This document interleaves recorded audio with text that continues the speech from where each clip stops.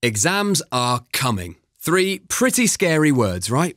And nothing will derail a successful revision session like the fear. You know the feeling. Sweaty palms, heartbeat pounding in your ears. You're tired and irritable, upset even. Maybe you're having trouble sleeping. Whatever the symptoms, stress is stopping you performing to your best. But before it all gets too much, remember, you're not alone. And there are things you can do. Firstly, talk to somebody about it.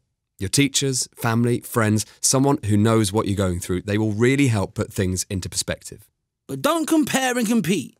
You're taking the exams for yourself, not to beat your mates, no. Thinking of staying up all night? Don't.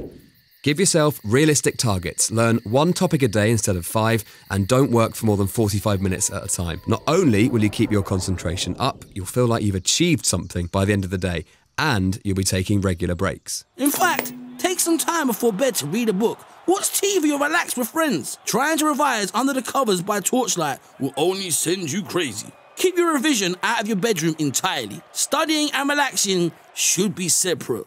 While you're taking a break, how about some exercise? A walk, a swim, or a game of football is a massive stress reliever. But if you're breathless before you put the books to one side, you might be on the way to panicking. To stop hyperventilating, simply breathe in through your nose and out through your mouth.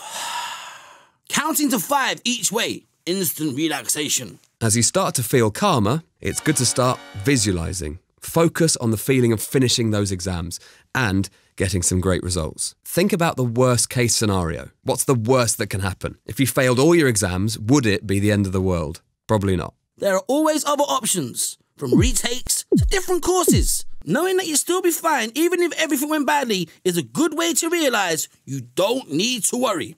Exams are coming. And you'll be fine.